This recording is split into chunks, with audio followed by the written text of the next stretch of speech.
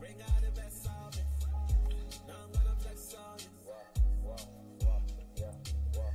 live.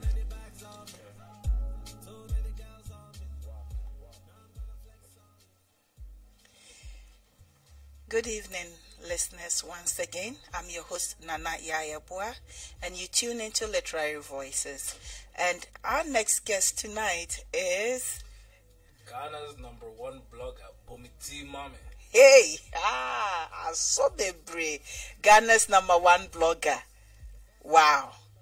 Well, like we were discussing, I know there were bloggers, but I didn't know we had the Ghana's #1 blogger in Toronto, Canada. So I am humbled that you accepted the invitation to come on Literary Voices. And Literary Voices is really about the stories we tell.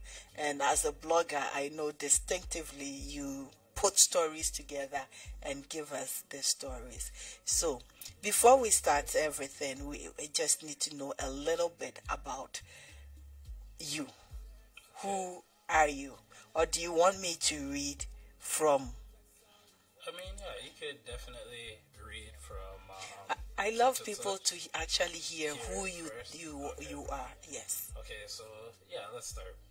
Just to let everybody know out there, yes, my name is Ghana's #1 blogger, but that's just an extension of me. My actual name is Marfo, born to Ghanaian parents within Toronto. And my blogging journey started about 11-12 years ago to what you can see now. I'm Ghanaian. I'm from the Ashanti cultural background in Ghana.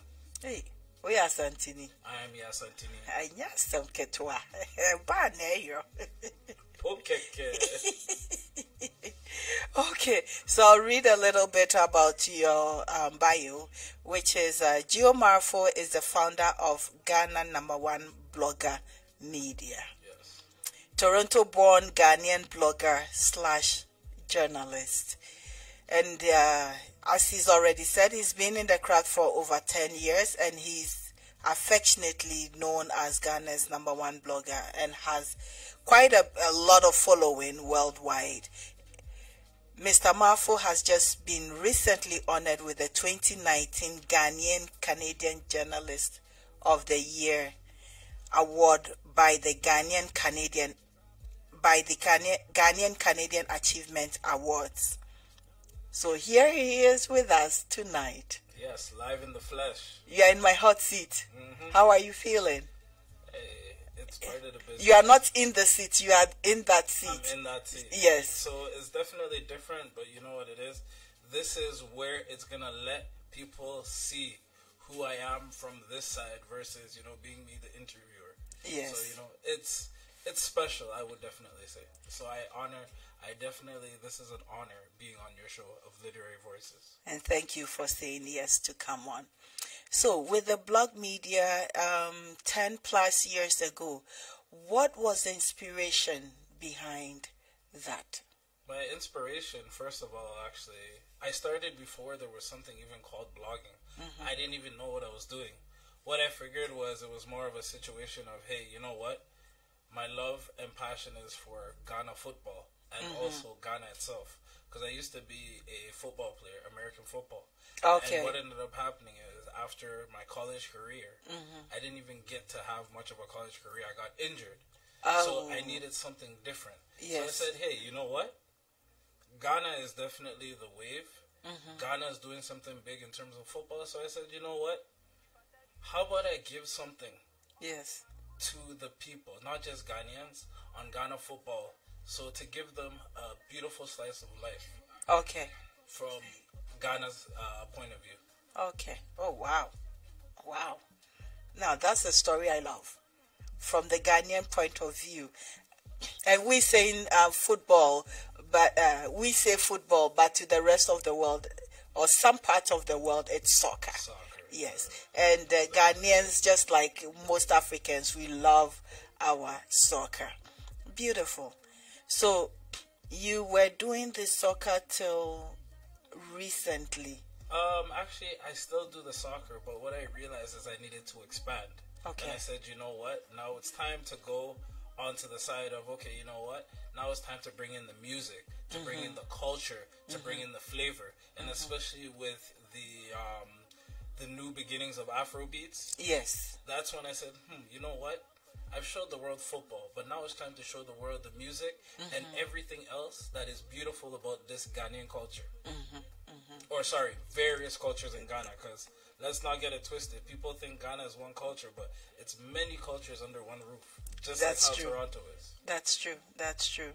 So you got into the music and the entertainment scene. So what you do, correct me if I'm wrong, or you can expand on it more, is curating the Afrobeats and the music from Ghana and Africa and giving it back to the world. Does it work like that? Yes, it does. But the thing is, with me, it goes even deeper because I don't just like to talk about the music. I like to go behind the scenes and actually give you that connection between you, the person, and the creative themselves. Okay. So whether it may be music, comedy, and all that stuff, but music is definitely a base that I notice unites everybody around the world, especially with Ghana music. They'll be like, grow. But my take on that is I find it very, I would say, removing. Because I remember back in the days when somebody hit in Ghana and then they decided to go around the world, they never really made their way to Toronto.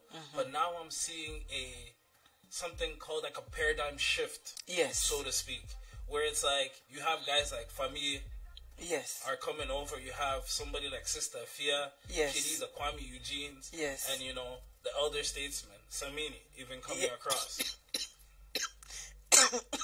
Yes. Nothing against Samini. No. I'm just paying homage to him when I say elderly statesman.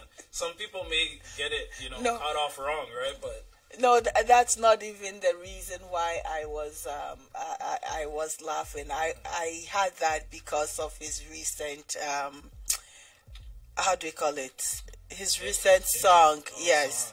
His recent song, which is Grandada, Reggae Grandada or something.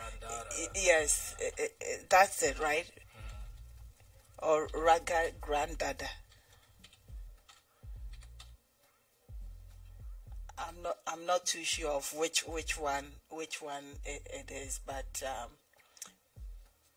when I find it, we'll play that and interject and honor the as you said, the elder statesman who has moved within the industry and also got it from Batman to Samini. Let's not forget.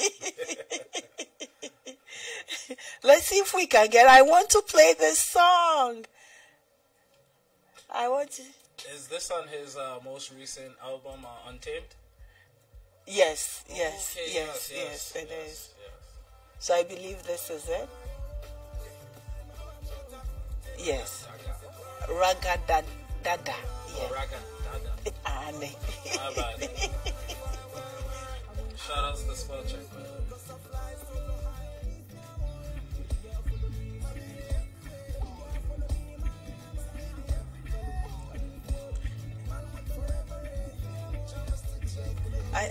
I think they're moving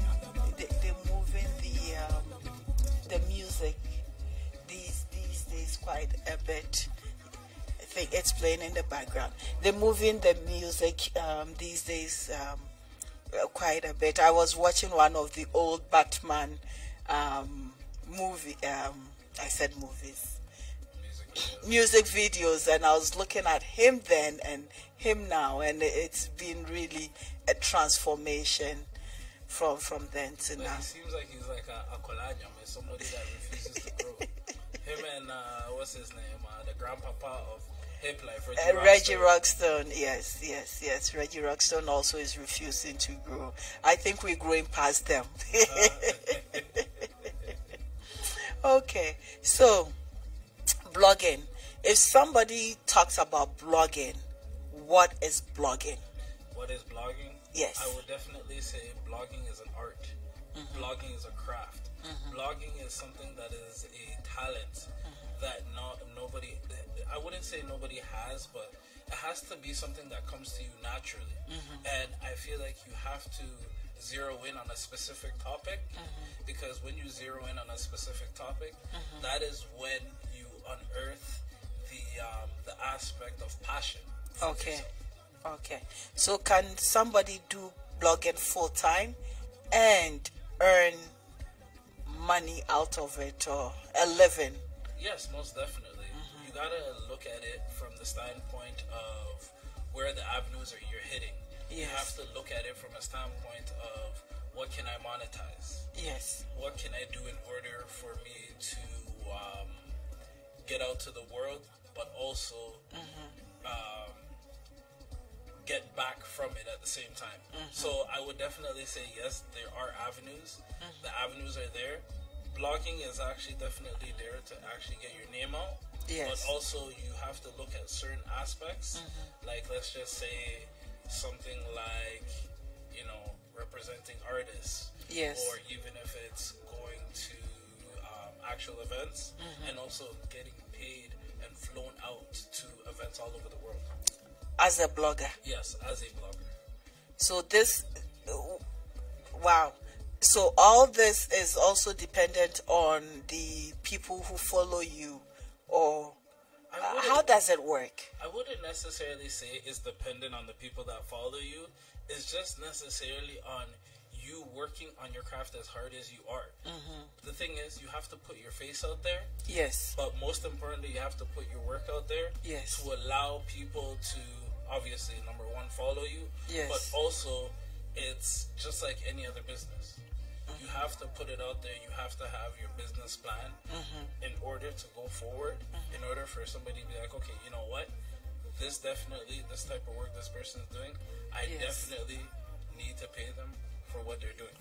Because remember, there can be so many bloggers out there, but there's different levels to how people blog.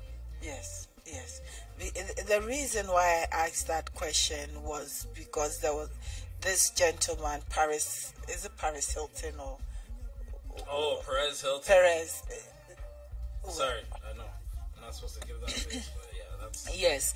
So that was why I was asking that question as to what it entails and whatnot. Because sometimes the version of bloggers we see out there is different than, you know, what others are doing as bloggers. Yes.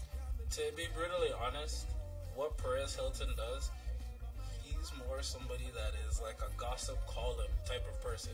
So when we translate it, those type of people in Ghana, you say, or Mr. and Mrs. Konkonsan, those people, they make it, they blow. Because people like this, gossip. They're fascinated by gossip. They're fascinated by this sensationalization of things. Because somebody like me, I've been in it in 11 years, and I've only got a recognition now, simply because what I realized is people like to hear what I have to say. But the thing is, I'm not somebody that's controversial. And somebody that's not controversial, they're going to kind of put them to the side. Yes. But as you, as a person that's not controversial, you have to find a way to get yourself out to the masses. First things first, you respect yourself, but you also respect the content that you're putting out there. Okay. Okay. Wow. So let's talk about this award that you received that was given to you by the Ghanaian Canadian Achievement Award, the group.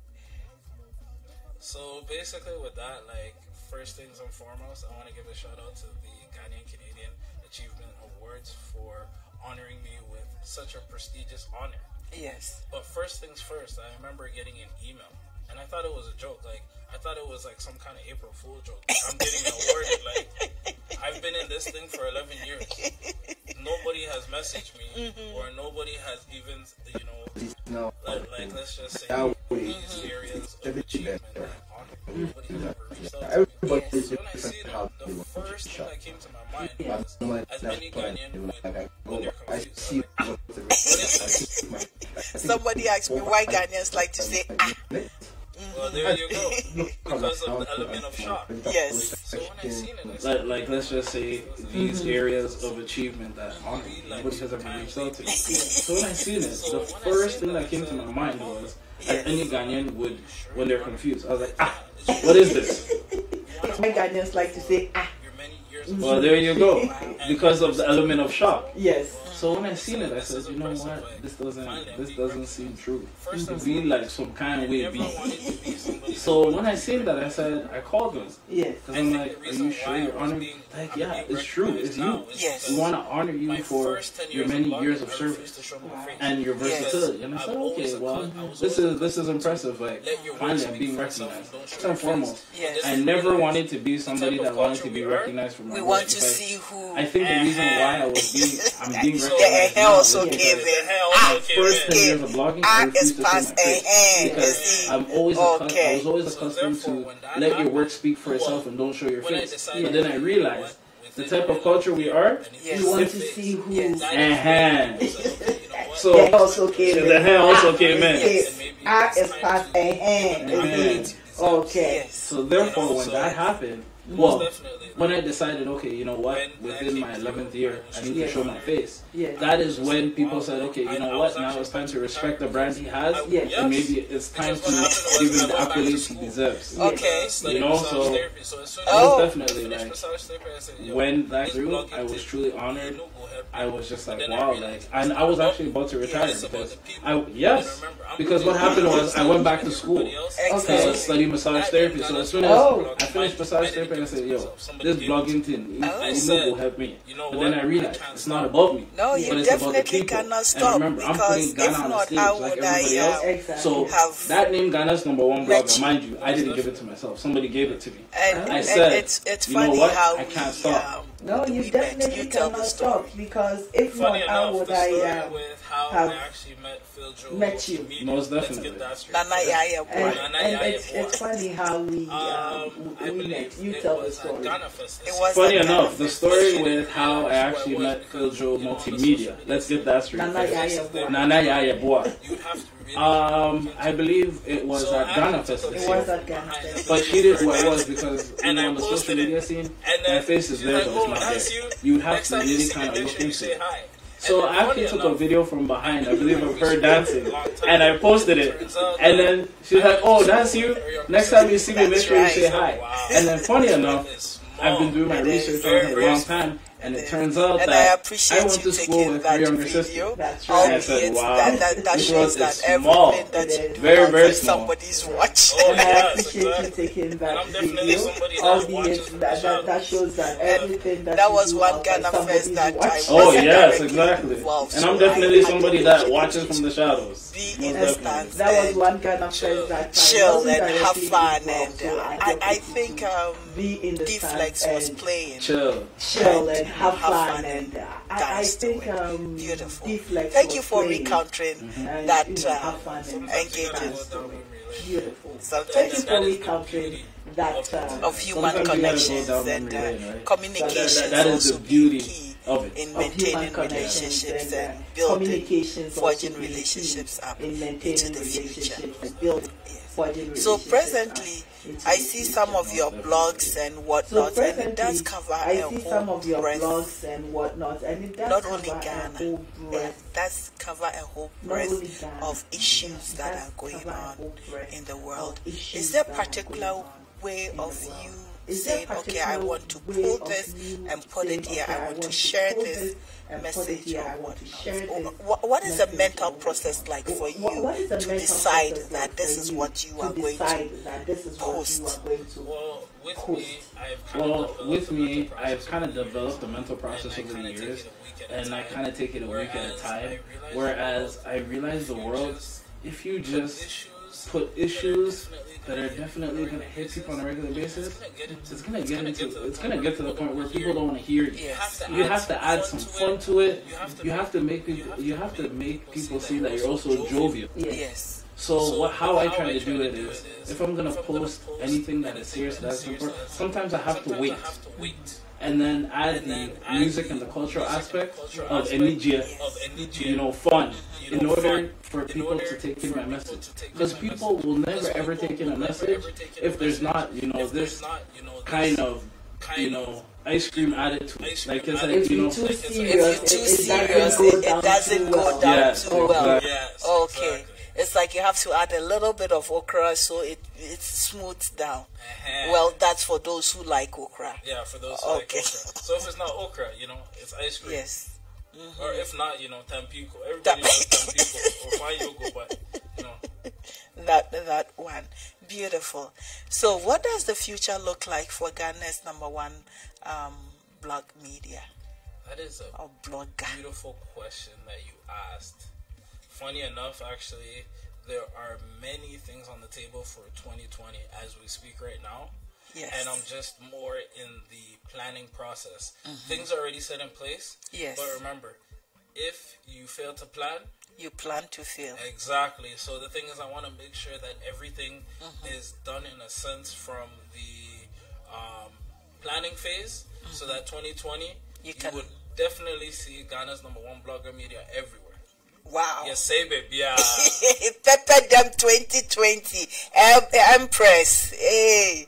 Yes, say baby. Pepper them 2020. It's like next year is coming with its own positive, spirit, and from the entertainers in the field and from you as well. I can feel that positivity that 2020 is going to be a good year. Most and definitely. We will catch up in 2020 and see how well or how far it's gone. I'm excited. I'm excited for the journey. I think I'm curious to know the blogging journey. Is it only in Toronto, Canada, or you also go to Ghana to get the job done? Funny enough, a lot of people don't know this, because a lot of people need to see that this whole Instagram, Christmas in Ghana, this is just a social media wave thing. Let's just get it straight. The year of the return. The year of return. Yes. With me, I've been going to Ghana I've been to Ghana at least 7-8 times. Yes. Especially from when I was younger. But the thing is, I'm that type of person. Every time I went to Ghana, I would never really post much. Yes. It was more kind of, you know what? I have content over there. I do what I need to necessary. And I'll only show you bits and pieces. But now from what I see, and I see that I have a responsibility. Yes. Now for me going to Ghana is going to be different altogether. We want to see. Yes. So I will definitely invite people into, my Ghana experience. Yes, please. It's not just Accra. It's not just Kumasi. They go for Tadi. Hey. We go Tema. Hey. We even go to Sekondi. Hey. We're going everywhere. And then remember, there's the northern part of the country too. Oh, the Volta. Oh, don't worry. Of course, we're going to go to the Volta. Ah, okay. If you get to the Volta, you've gotten to me. Oh, okay. I feel like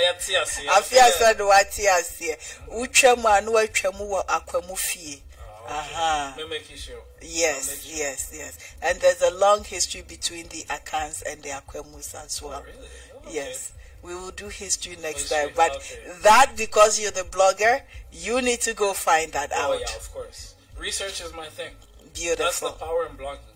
Yes. Research. So, like I told you off air, I got a a call from a young lady and said, "Oh, you are interviewing Gio Marfo." I said, yes. He is so smart. And I said, thank you. And wow, that's a yes. compliment. So, Debbie, thank you. It's a beautiful compliment, and you know what you are talking about, and he did not disappoint. Shout out to Melanin Kisses. Melanin. Melanin Kisses. That's right. Beautiful.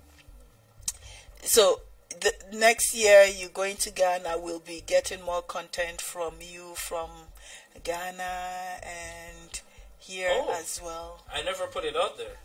It's a possibility I can go to Ghana, but you know what? I'm just going to let the viewers stay tuned, and who knows? Before you know it, I can just pop in Ghana just like that, because you already know I'm Ghana's #1 blogger. Hey, I said that,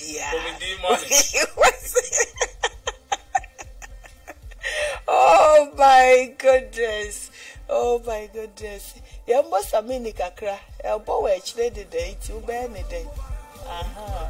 You Monica Kakra, yes. Or see that. Track in the crab in the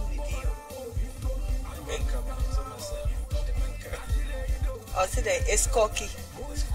It's cocky. Something is cocaine. Beautiful, beautiful. Oh dear, and then a question I need to ask you before we finish this interview is, what is your experience with the African Canadian music industry? To tell you about the African Canadian industry on this side is, I feel like there is a lot of talented Ghanaians and Africans in the industry, but I just feel like, they're not getting their fair shake in the industry, because you have guys like Remy Ray from Cameroon, you have guys like Ayo, you have guys like Kwame Vista that I all know personally, all the way down to Uzi the Boss. Yes. And it's just like, guys, what's going on? Why aren't you paying attention? I remember even months ago, I don't even think it was months ago, I think it was earlier in the year, Ayo and Remy Ray came out with a song, You Dey Bust My Brain. And I looked at the song and I'm like, this song should be worldwide. Because the way this song is hitting, even my head go mash me tire. Like, I'm just like, why are they not paying attention to what's going on in Canada? Because the African Canadian music scene is huge. Even with the people that I even just mentioned. Yes. Not to even name the rest. There is, I think, honestly, there needs to be even a bigger connection to Africa, because I don't understand why even Ghana, they had a year of return. Afrofest actually decided to go down there this year. And shout out to also Kwasi Simplex. He's out in Ghana, I believe right now, especially with the time, I think they've already ended, their Afrofest. Afrofest is done in Ghana. But I just didn't understand. Why didn't they bring guys out there like Remy Ray, Uzi the Boss, Kwame Vista and all these? Because the thing is, you're saying you're Afrofest Toronto. Nothing against them. I'm not trying to step on their feet. Peter, I love you. But these guys have been killing it from the beginning. Even guys like Freedom Nadal. Yes. So my thing is like, you know what? You got to give credit where credit's due. These guys are busting hard. Yes. And they need to get their credit. I think it's time. Like, I think, when you look at it overall, I just think, from my sense, their credit is not being due. And they're not being given the platform that they deserve. That's how I feel about it. But don't get me wrong. There is a lot of talent, African talent in Canada.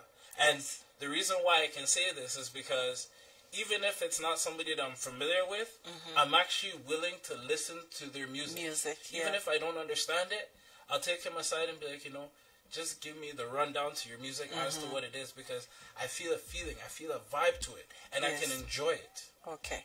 So that means the job falls on you and I to also help spread the word for them. Most definitely. But I think there's one more thing I need to say. I feel like when it comes to the African side of entertainment on this side, I feel like they don't give their respect to bloggers and journalists. Like, where's this whole media accreditation from behind? I don't understand why, as to when you look at other cultures, you see that there's media. Why is it that we have to force ourselves into there just to promote you? And to me, I'm just like, it shouldn't be like that. There should be a partnership. There should be a communication.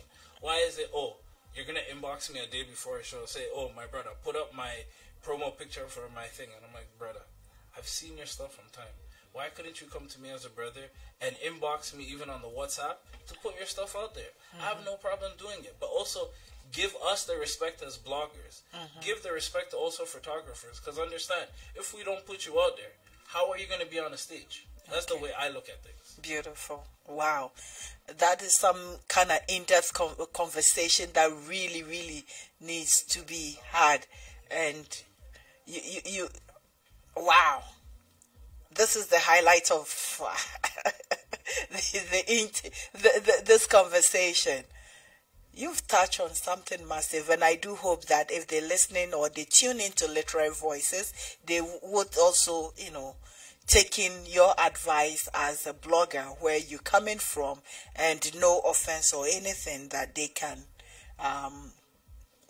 work in partnership with whichever media houses that we do have here, trying to support or trying to help them tell their stories and get it out there in the world. Ghana's number one blogger.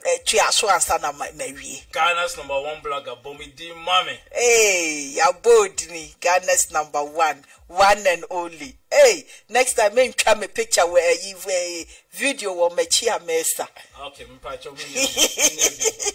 but it was funny. It was funny to see myself dancing. It's like, when did this thing start? And it was funny. I was actually wearing a kente wrap on my head that day.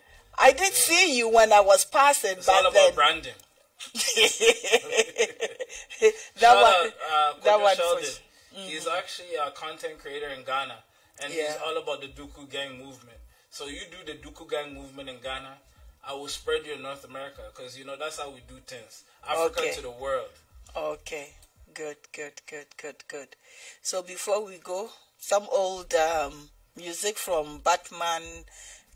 From KK Fosu featuring Samini Kokovelli and So Suje. Yeah, because I believe there used to be a group back in the day. I think they're gonna come back.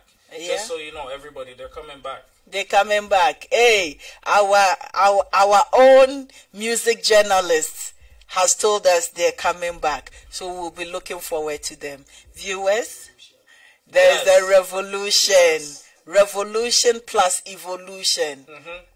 And 2020, it will definitely be televised. It is. It will be televised. Pepper them 2020. Listeners, you've been tuned into Literary Voices. I've been your host, Nana Yaa Yeboaa, and with my Ghana's number one blogger, Bomidi Mame. Amen. See you next time.